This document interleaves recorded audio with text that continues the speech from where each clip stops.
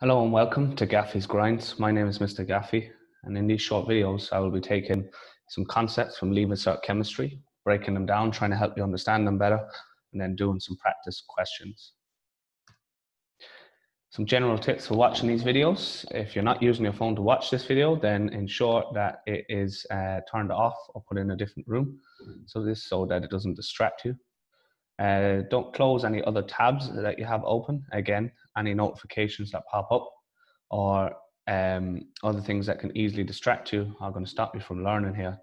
The most important thing is I'm going to be asking you to do tasks, activities, questions. It's really, really important you do these. I can't make you do them. It is your choice, but you're not going to learn as much if you don't do the questions. Okay, so it's really important that you try and do the questions when I ask you. Okay, so this is our first video on the topic of organic chemistry. Organic chemistry is a really big topic in the Leaving Cert course, so there's going to be many videos in this section.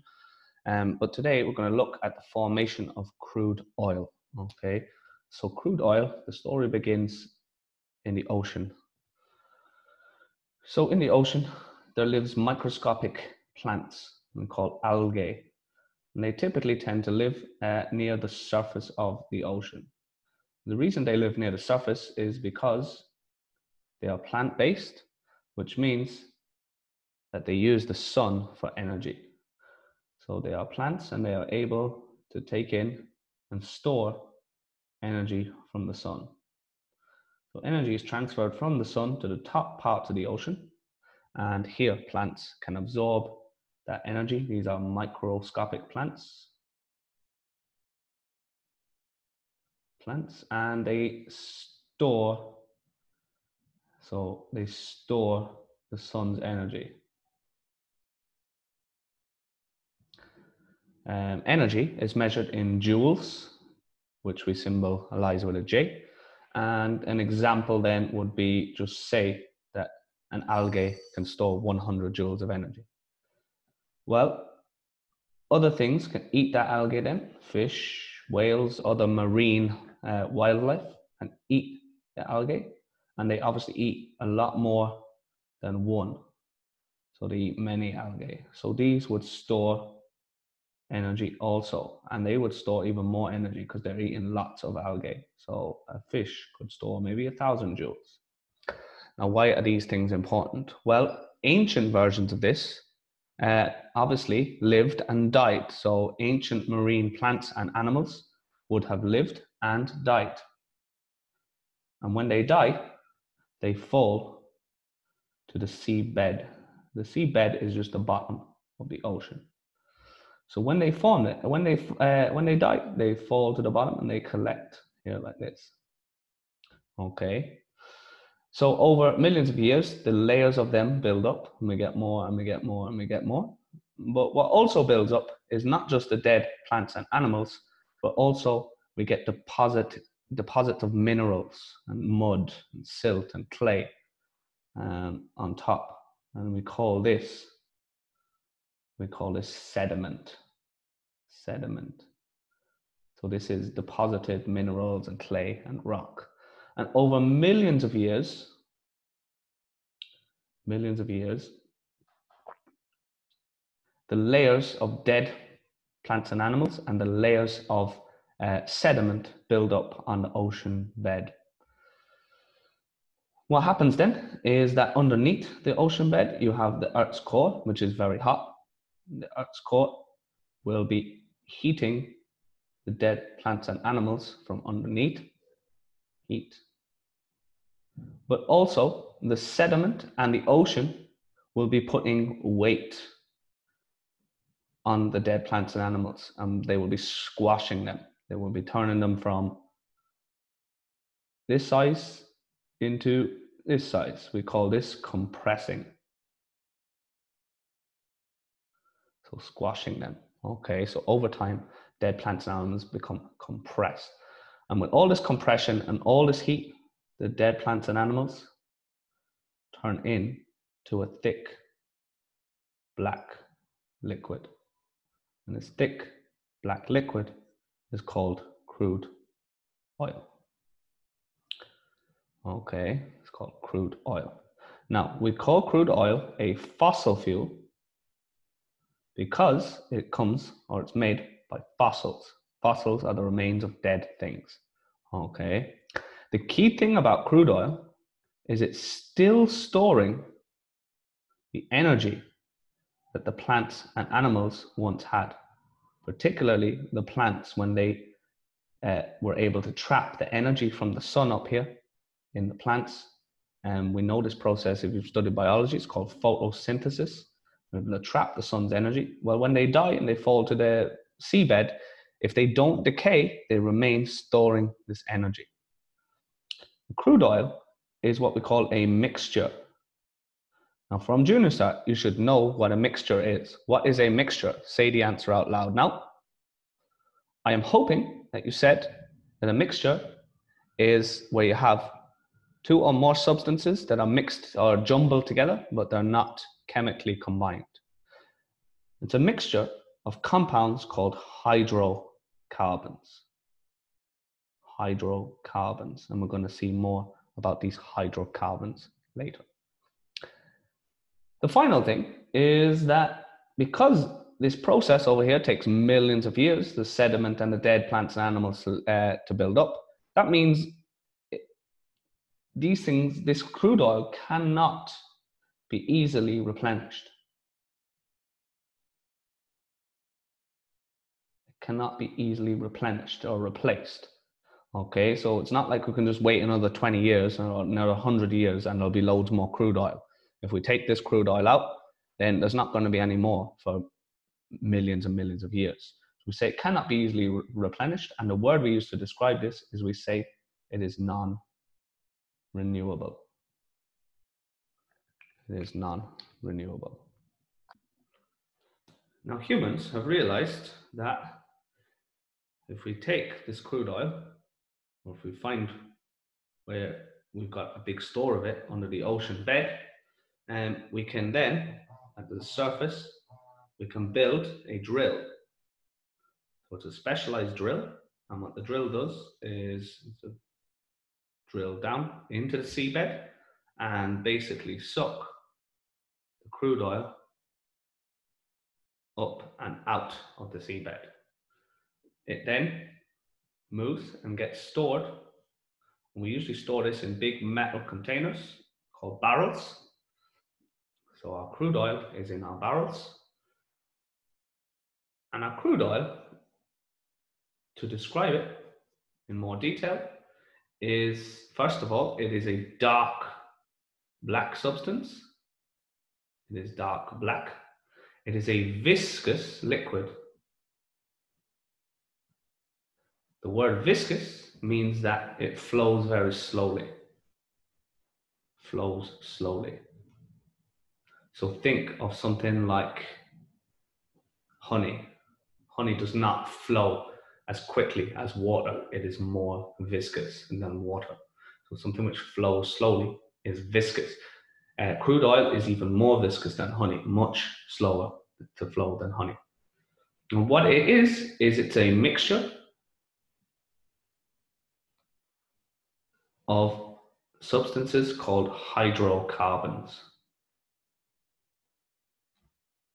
Now, hydrocarbons, if we break this word down, hydro refers to hydrogen, and carbon refers to carbon. So hydrocarbons are substances or compounds that are made of hydrogen and carbon only. So only hydrogen and carbon. Okay, it's time to do some practice now. Hopefully you understand how crude oil is formed and how humans take crude oil and store it, and what crude oil is like, how we describe it. So it's time now to do some practice questions.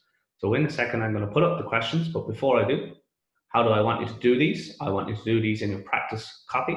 It's really, really important that when I put them up, you pause the video and you try all the questions, and you don't play the video again until you've actually tried to do all the questions. So I'm going to put up the questions on the screen now.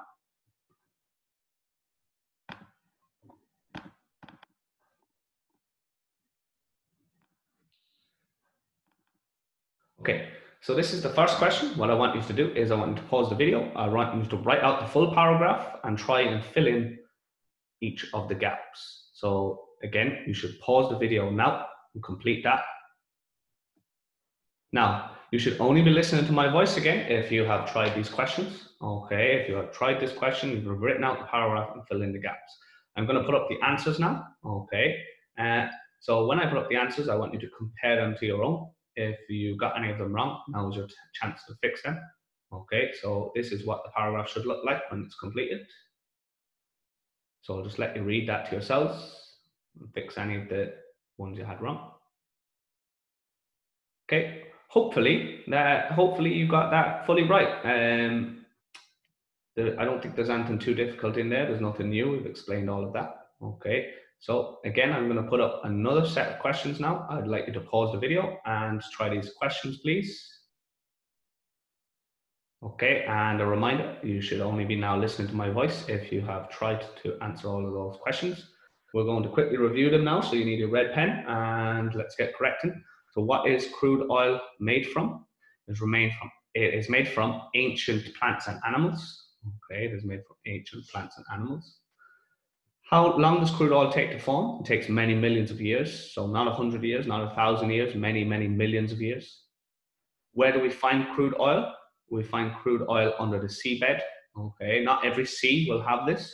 It's usually tropical seas, warm seas, where a lot of sediment forms and a lot of algae and plant material can grow in the top layers of the ocean. What covers dead organisms on the seabed? That would be sediment. Well done if you got that right. How do dead organisms become crude oil? Okay, so you should mention here that we have the heat from the core, warms up the dead plants and animals. And also we have the pressure or the weight of the sediment on top and the ocean on top of that that compresses and squashes them down. So there's two parts there. Again, you should talk about compression of the sea and the sediment, and you should also talk about heat from the Earth's core. Why is crude oil non-renewable? Crude oil is non-renewable because it cannot be easily replenished. It takes a long, long time to form. So there's the answers in written form. If you need now, you pause the video and correct any of your answers in red pen. Okay. And well done if you got all of those right. If you didn't get any of those right and you're not sure what I'm talking about, if any of those questions seem really unfamiliar, you need to pause the video and go back and watch the explanation again.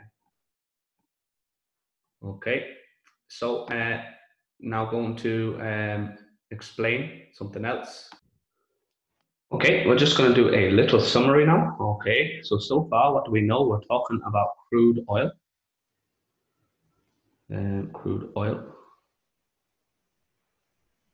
Okay, and crude oil is a fossil fuel.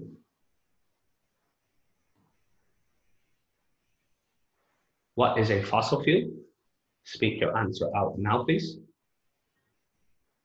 Okay, I'm hoping you said that fossil fuel is formed from the remains of dead plants and animals or from ancient plants and animals.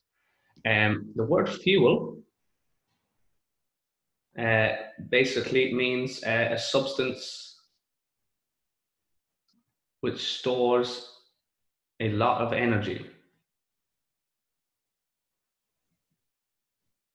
A chemical which stores a lot of energy, and we can usually take these substances and burn them to release or transfer that energy. Okay, so fossil because it's formed from fossils or dead plants and animals, and fuel because they're substances storing a lot of energy.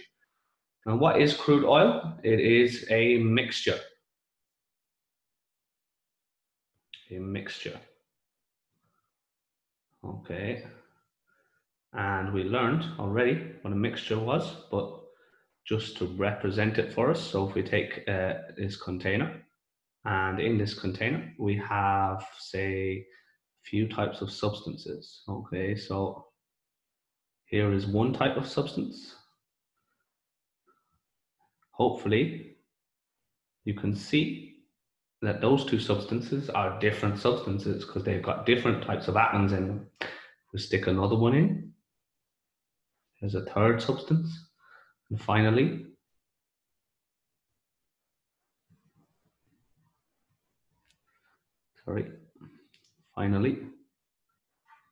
this is another different type of substance.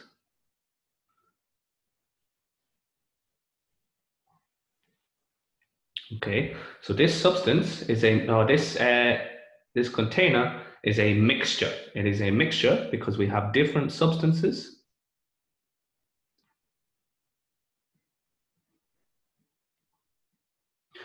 but they are not chemically combined.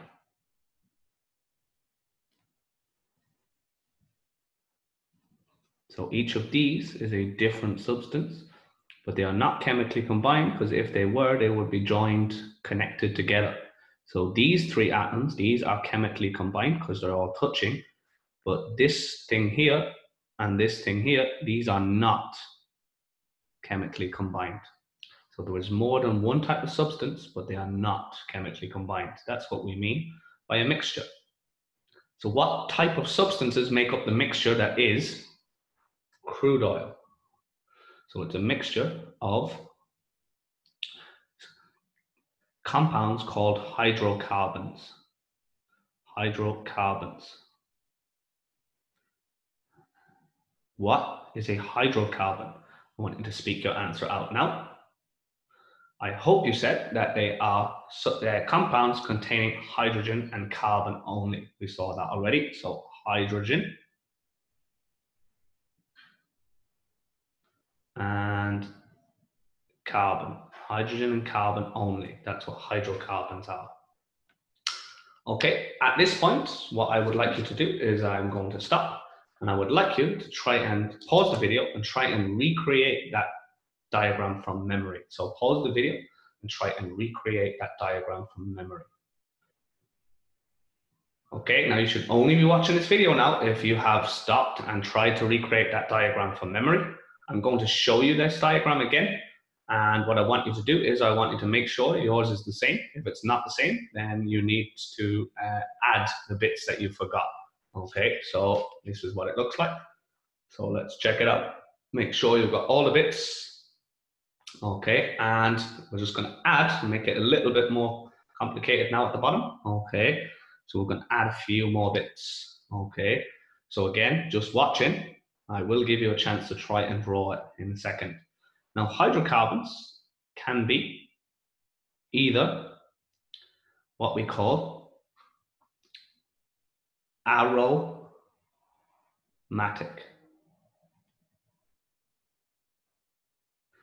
Now, aromatic basically means they contain this structure. This is a structure, a ring made of 6 carbons. It's shaped like a hexagon, so 6 sides. Now, each point on the hexagon is a carbon atom, okay? And there are hydrogens which are not drawn here, and I'll explain why later, okay? But maybe I will also draw it out beside it with the carbons. So we've got carbon, carbon, carbon, carbon, carbon, carbon. Okay, so there is our 6 carbons in a ring. And there is also this ring structure inside, okay? And that would be here as well. And we will learn more about this later. But just know that this structure is called a benzene ring. A benzene ring. Okay, now any molecule or compound that has this structure in it, the benzene ring, we say is called aromatic. So aromatic means it contains a benzene ring, okay? Aromatic means contains a benzene ring. Okay, now, so the other group then, we call these aliphatic. Aliphatic. Okay, and these are substances which do not contain the benzene ring. So in other words, they are non-aromatic. Non-aromatic, which means no benzene ring. Okay, no benzene ring. Now, there are three main families of aliphatic hydrocarbons. They are alkanes, alkenes, and alkynes. Okay, they are alkenes, alkanes, and alkynes. Three families of aliphatic hydrocarbons, which means they do not have a benzene ring. We will study all of these in more detail in the next videos. Now, all of these can be either straight chains,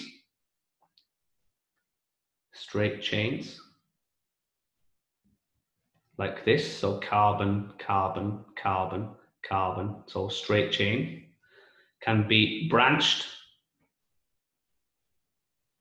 like this, carbon, carbon, carbon, and a branch on the side. Okay. I'm just going to go over here. Or cyclic. So cyclic, if you think of the word cycle, means round. Cyclic means carbons in a round shape. So kind of like what we had over here with the benzene, but it does not have this ring in the middle. So cyclic without that ring in the middle. So it does not have a benzene ring. So aliphatic hydrocarbons can be examples of alkanes, alkenes, and alkynes.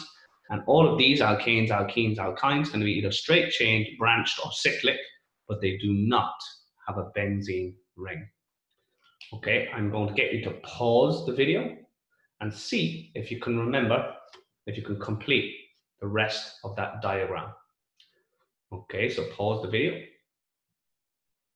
Okay, you should only be watching now if you managed to complete or have a go at completing that diagram. This is what it should look like. Okay, so our two types of hydrocarbons are aliphatic and aromatic. Aromatic means it contains benzene. Aliphatic does not contain benzene. Then types of aliphatic are alkanes, alkenes, and alkynes.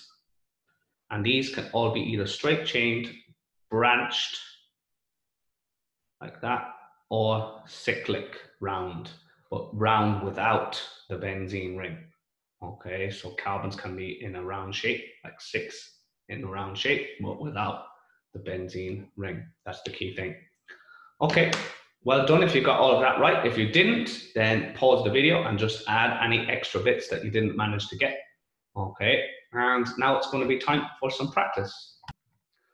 Okay, these are the practice questions. So I want you to pause the video and I want you to try these questions for me now. In the practice copy, please. Pause the video.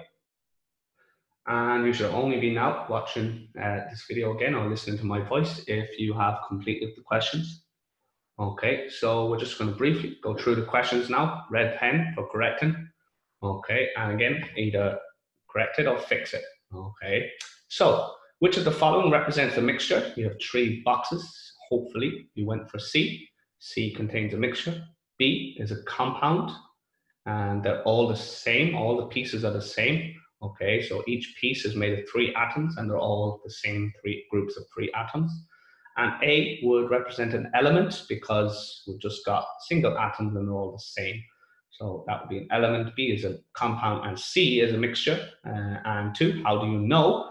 We know because we've got different substances which are in the same container or mingled together, but they are not chemically joined. What is a mixture then? A mixture is different substances mingled together, but not chemically combined or not chemically bonded. Well done if you've got those 3 right. What elements make up a hydrocarbon? Now we have hydrogen and carbon. Name this structure. So number 5, that is a benzene ring. Okay, that is benzene. That's what that's called. From memory, what do we call compounds which contain this structure? We call them aromatic. From memory, what do we call compounds that do not contain this structure? Aliphatic.